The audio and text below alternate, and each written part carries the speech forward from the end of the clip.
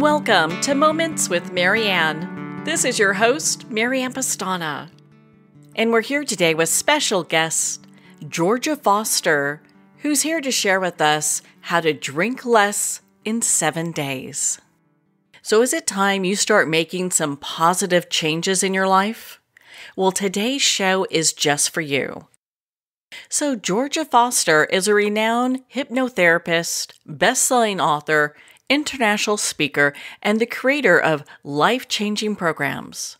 She specializes in alcohol reduction and emotional overeating. Her signature programs, 7 Days to Drink Less and The Weightless Mind, have helped over 100,000 people improve their emotional relationship with food and alcohol. So welcome to the show, Georgia Foster. Thank you for having me. Very excited to have a chat with you. Well, what an honor it is to have you here and to talk about this. Why is this a topic that you are really interested in? Well, you can obviously hear I'm Australian, and Aussies are known as big drinkers. And when I was young, I used to drink and overeat because I never felt good enough. I had a lot of anxiety. And when I turned 28, I had the opportunity to go and live in the UK. And what I discovered along the way was I went to California and trained in this amazing psychology, which I'd love to share with your audience today. And when I learned this particular theory, I decided that I wanted to be a therapist. But I didn't really know how because I felt that this particular training, I didn't have the confidence. And then I went to London and I discovered hypnosis. I went and trained with one of the biggest, well, at the time was the biggest college in Europe. And I just fell in love with hypnosis.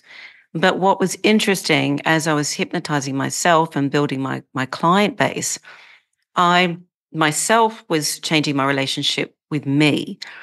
And what I discovered was that I actually didn't need to overeat and overdrink because my self-esteem was improving. So I combined my psychology with the hypnosis.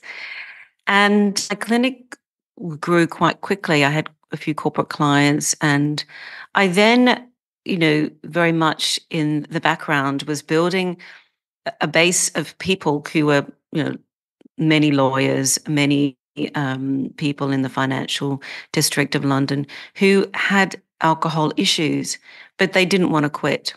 So, and I got that because being a big drinker myself, I thought, okay. So it happened organically. But what was really interesting, the techniques that I created from the psychology and the hypnosis, I was getting such great results with clients that I just knew I was onto something. And a lot of these people could have been put into the box of AA, but I, in my heart, knew that didn't seem to be so. And then it just kind of grew from there. My passion hasn't stopped. In fact, it's stronger than ever because I know alcohol is a big issue for a lot of people. And controversially, I believe that most people are not alcoholics. They become emotional drinkers. And that with hypnosis, you can start to train the brain to have a better relationship with yourself so that you're not reaching for that drink as your confidence pill or your stress management pill or your sleeping pill. Well, I think that's really a profound way of looking at how and why people drink. And so, with the work that you've been doing, the people that you've been in contact with, what is the number one thing that they say that stands out to you? Well, in terms of the results, I've got my life back. I feel I'm not in the doghouse with my wife or my husband.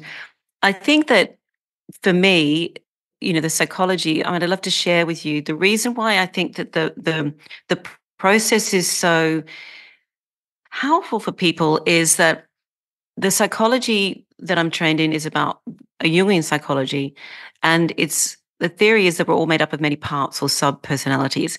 And there's one particular personality trait called the inner critic. And the inner critic is the part that's the doom and gloom and, oh, what did you say in that meeting today? Everybody thinks that you're overweight or you drink too much or eat too much.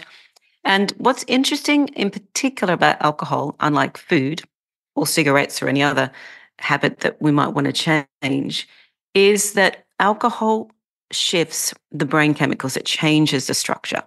And the most prominent chemical is dopamine. So when people are drinking alcohol, what actually occurs is the critical part of the brain shuts down. It goes away. So people aren't hooked into the alcohol. They're hooked into the feelings and the emotions that it drives. So many people will say to me, Georgia, I'm shy. And then I say, we have a conversation about what's going on in your head before you drink, and guarantee the inner critic is at play. So, things like you'll be boring unless you don't drink, or you'll be not as much fun, or, a lot of people have an issue being, intimate sober because the inner critic says you're fat, look at your cellulite, you won't relax, whatever. So a lot of people don't recognize that this one voice, this inner saboteur, you could call it. When we drink alcohol, because it goes away, people they've got some space, they've got some reprieve, they've got some just, a moment to be present rather than the inner critic, judging them the whole time. So what I say to people is, well, I'm not worried about the drinking. The drinking is the secondary stage. People don't choose to overeat. They don't choose to overdrink. I mean, occasionally if you go to a beautiful restaurant and the wine's amazing and it's a birthday party, you think, I'm going to overindulge. That's cool, I mean, I myself have the odd hangover, but it's more to do with the fact the regular drinking, if it's causing you grief, understanding the negativity that's driving that will be a very big sign that person has anxiety issues, self-esteem issues. And that's really what the program 7 Days to Drink Less is about. It's about understanding the dialogue that drives people to drink and how to change that. So, is that why hypnotherapy is a great way to help break these unhealthy habits?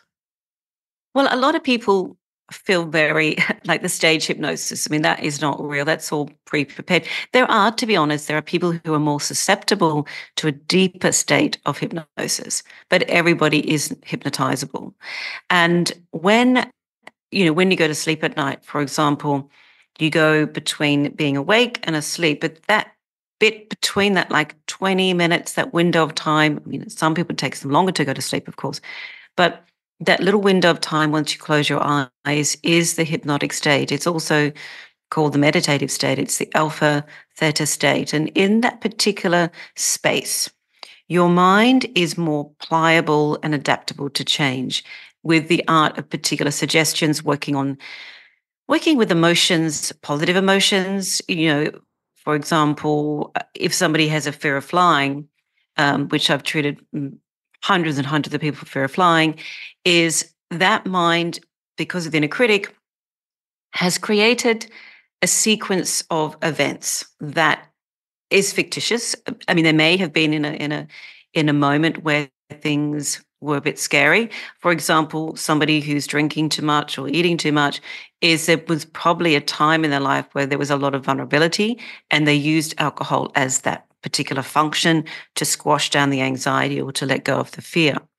But what's really interesting with the power of hypnosis, you can shift deeper, more ingrained habits that feel hard to shift consciously. And there's been so much research on hypnosis. I mean, it's quite extraordinary, the data on it. But what's really beautiful is the neuroscientists, the people who study the brain, have confirmed that hypnosis is one of the most effective ways at creating unwanted habits. Now, just to put in the mix of that I call myself very much a progressive therapist rather than regressive, because there will have been a time when that person created a moment where alcohol was deemed the right way, the best solution to fix the emotional problem at the time. But the mind's very lazy. So then the next time that same emotion comes along, it says, right, well, we've felt this before. We've experienced this fear before. What did we do the last time? And in a nanosecond, the mind will scan the brain and say, oh, we drink. Now, I'm not saying that means people will drink at 9 a.m. I mean, my audience of 50 plus, they're hardworking, fully functioning people in society. They're not sitting on a park bench They've got, lives that are full. Some people talking about retirees, etc. But what we know with hypnosis is you can shift particular habits that in the conscious world are very difficult. Or some people would say, Georgia, I don't have any willpower. And I'm saying, but, willpower doesn't exist. You've got to get the deeper part of the mind to match what you consciously want to achieve. And when they marry, when they get it, when the deeper part of the mind is experiencing it, and that's what you can do in hypnosis. You can literally train your brain to think that you're actually there in the situation. I mean, it's a curious concept, isn't it, for a lot of people to get their head around, but it's quite extraordinary, the results in just 25 minutes, how you can change that emotional conditioning to train the mind to have healthier coping strategies so people aren't reaching for that glass or two. I really like how you explain that. It makes so much sense. And I think for a lot of people, they're going, okay, I really resonate with that inner critic that you were talking about. What are some of the other personality types the different personalities that we can look for? Well, there are two in particular that go hand in hand that love hanging out with the inner critic. The first one is the perfectionist. Now, the perfectionist is a beautiful person who has high goals, really high achiever, very driven. And they would be the type of drinker who is all or nothing. Like they can abstain all week and feel like really proud of themselves. But when it comes to the weekend, they will be the typical binge drinker where they drink fast and furiously. And the reason why they drink the way that they drink is not because they have a drink problem. It's just they're so driven in their sober life that their mind, because we all need to take time out. We can't always be driven 100% of the time. So when people drink, the perfectionist, like with the inner critic, it goes away and goes, oh, we don't really care anymore, and then the perfectionist steps away. And then that relaxed, chilled out person who's happy to be present then becomes more present in that person's mind and body. But what's interesting about the perfectionists, because they are all or nothing drinkers, they tend to be the drinker who will quit. They'll tend to be that they'll go. I mean, there's a big sober movement now, and I think it's fabulous. It's not my personal choice, but I know it's a lot of people's choice. And it's the right thing to do for a lot of people. But being sober or a perfectionist actually is they don't trust themselves with alcohol. They can't find the middle ground of drinking because once again, it comes back to the mind. There aren't the right references there. And if you don't have the right references, then it's going to be very difficult to change that behavior. So some people just end up quitting because it's just too hard to try and find that healthy style of drinking.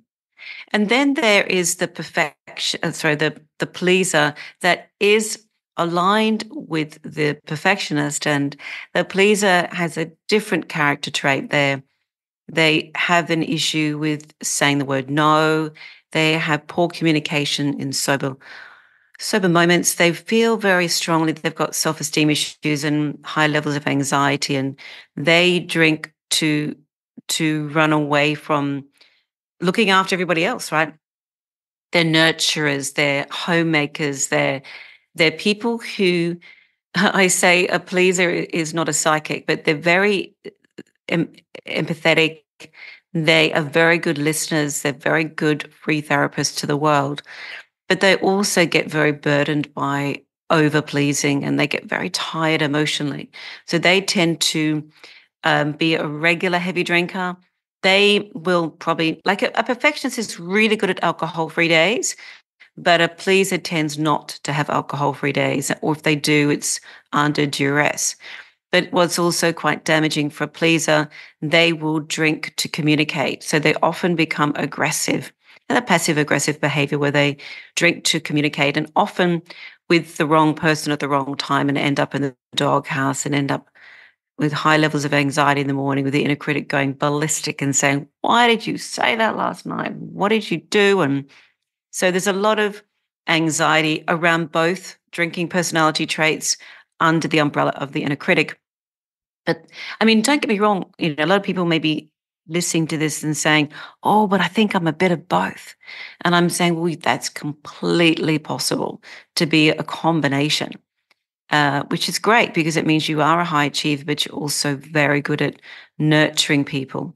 But equally, both personality traits are when you start to perfect intuition, because I believe that the part that says, I want to drink less, that part I call the intuitive part, that part that has that, that ignites a sense of there's got to be another way. There's got to be another way.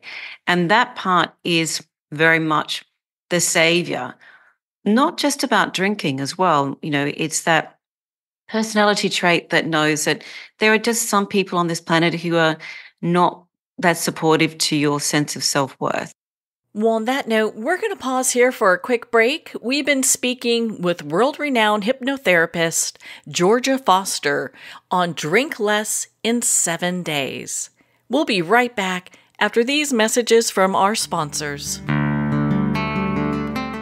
Are you a coffee lover who wants to make a difference? Look no further than Fire Department Coffee, a veteran-owned business that gives back to support first responders in need. Each batch of coffee is freshly roasted right here in the USA by a dedicated team of first responders and coffee experts. So when you enjoy a cup of Fire Department coffee, you're not only drinking high-quality coffee, you're supporting members of your community. Start your day with a coffee that gives back. Visit firedepartmentcoffee.com. That's fire, DEPT, coffee.com.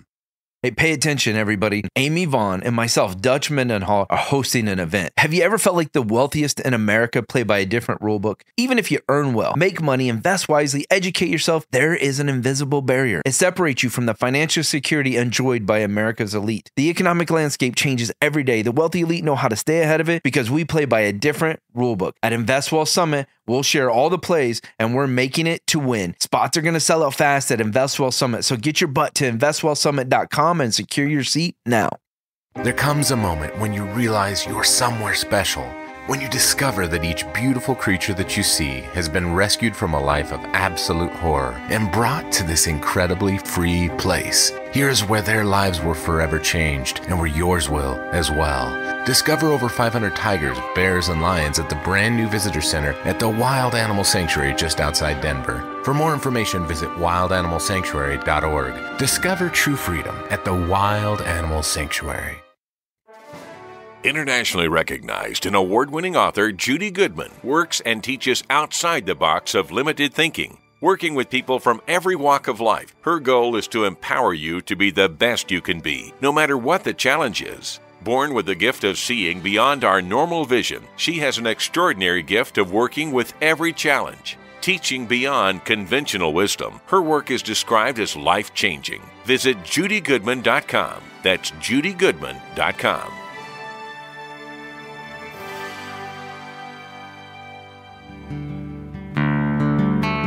I'd like to thank Jason Eastwood at Guitarfulness for sharing his inspiring music and talent with us. His music is known worldwide for cultivating atmospheres of harmony, inner peace, and clarity.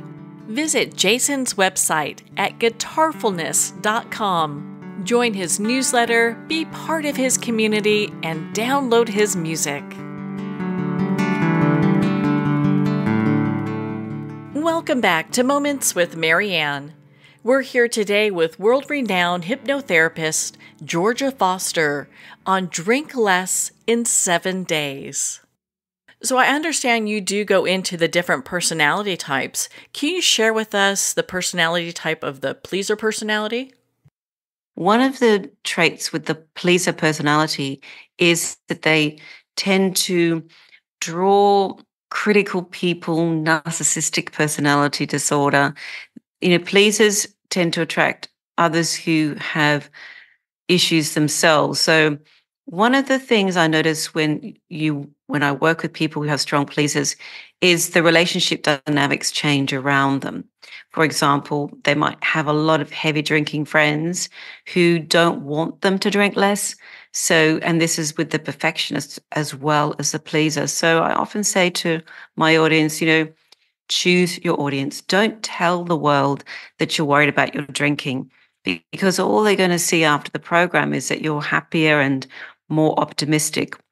And one of my clients from my London days, because I was had two clinics in London for like 23 years, and the amount of people, beautiful, all my clients, just amazing people. So people say to me, what's really interesting now that I've done your program is that I'm really tasting what I'm drinking rather than gulping it, because it's not for emotional, medicinal purposes. And so I think really what I want to share is underpinning all of this is a self-worth issue. Like, I need to belong. Why do I not belong? Am I good enough? Why am I not feeling good enough? And all of those are such a big part of the core, the backbone of the program. And, as I said, I like to drink. I like my nice Chardonnay. And I feel very strongly that alcohol is given a bad rap when there are so many other things on this earth that, I mean, there's joy in wine, there's pleasure in wine, there's pleasure in beer, there's pleasure in tequila. But, depending on how or why you're drinking it is what makes the difference. I love that. I think that's the best way I've ever heard this explained when we look at why people drink and really break that down. And for those folks that say, "Well, I have really high anxiety, that's why I drink." What do you say to those people? Mm. Well, anxiety is a habit, and I think what people, it's very hard sometimes to understand when I know what anxiety is all about, but anxiety is high levels of negative thinking. And what's interesting about the inner critic, it's very good at being your own personal psychic. It's got that crystal ball happening there, and it's saying, "Oh, this might happen, or that might happen, or watch out for this." And if somebody's trained their mind to be on high alert, and this could come from, being judged by people or coming from a critical family background. But anxiety is the inner critic. I mean, the inner critic is there to forewarn you, but if it becomes your truth, then it's going to be very difficult to, make progress, create change. So really, I had this wonderful, and my client who's happy for me to share this story.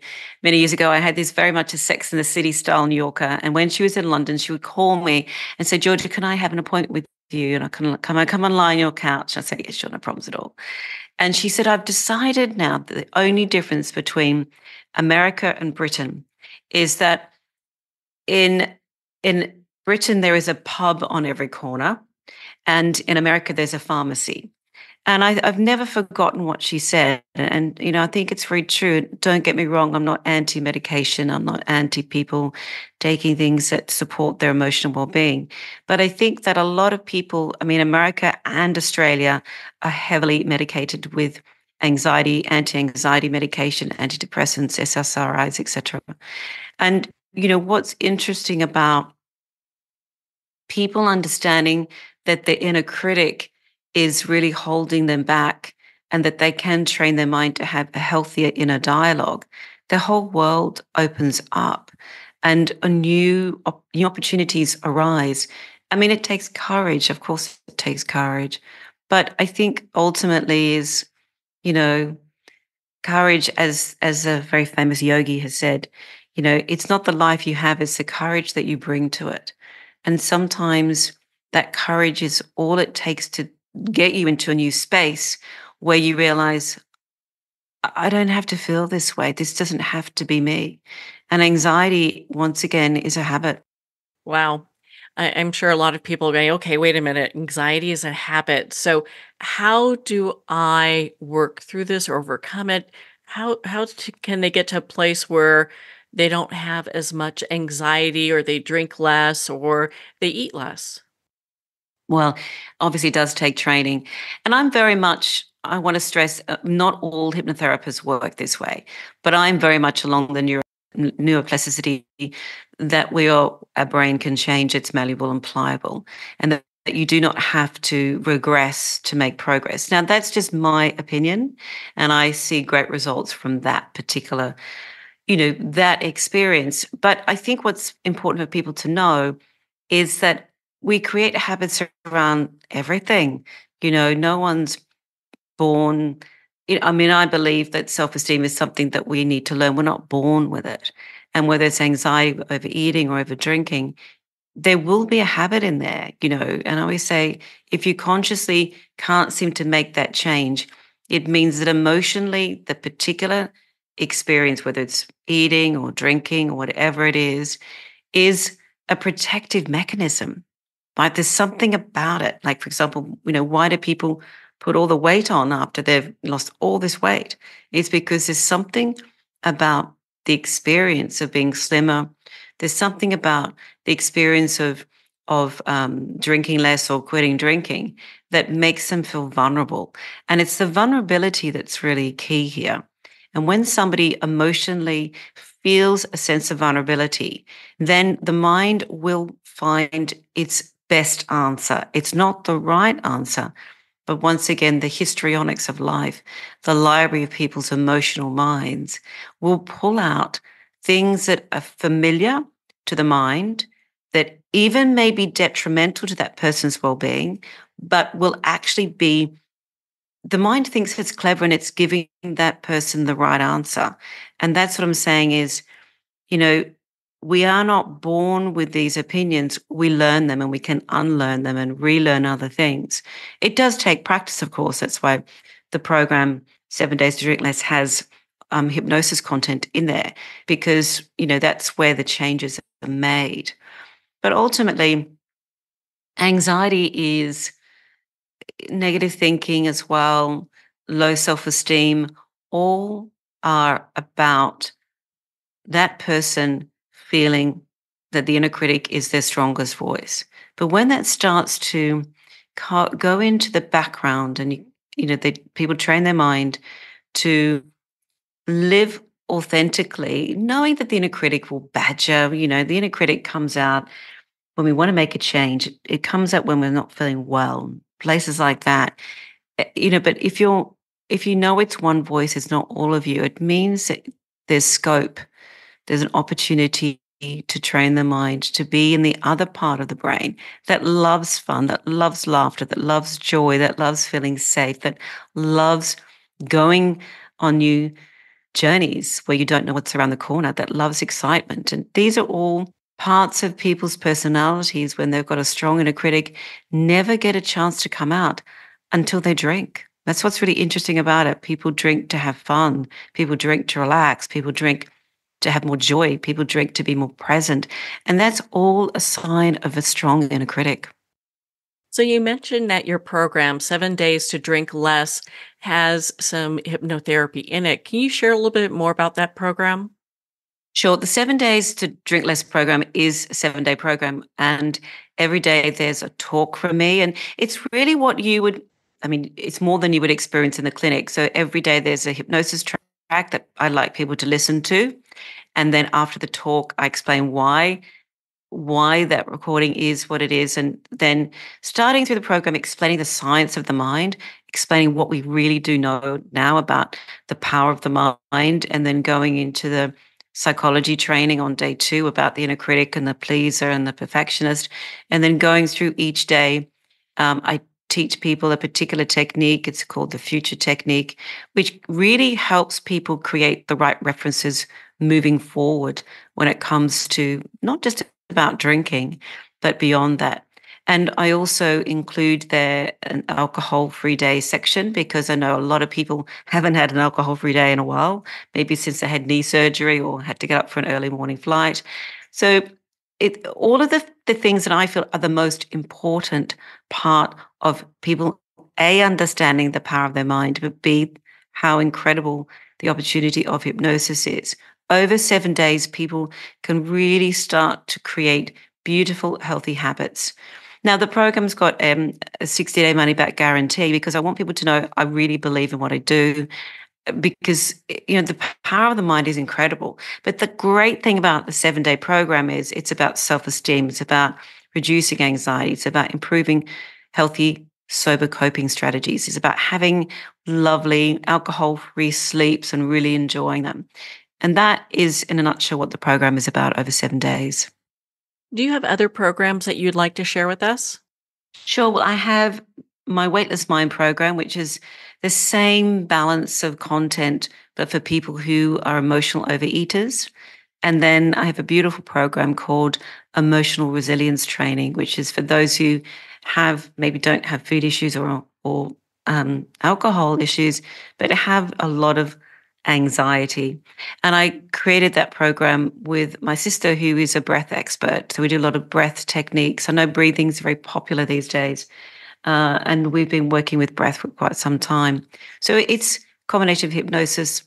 I really feel very passionate that, once again, as I said before, self-esteem is something we need to learn. We're not born with it. And you need to practice it. So all of the programs that I have are really training the mind to welcome, to embrace change through hypnosis. So where can our listeners connect with you and learn more about your programs and how to drink less in 7 days? They can go to my website, which is georgiafoster.org. And that's Georgia Foster as in Georgia, State of America, Foster as in the beer.org. Well, Georgia, thank you so much for taking the time to be on the show with us here today. Thank you for having me. Well, thank you, Georgia. It has been such an honor to spend this time with you and to talk about your programs and book, Drink Less in 7 Days. To learn about this program and all the other programs that Georgia Foster offers, please visit her website at georgiafoster.org. Well, we're at the end of our time today. I'd like to thank everyone for tuning in. You've been listening to Moments with Mary Ann, where we make every moment count.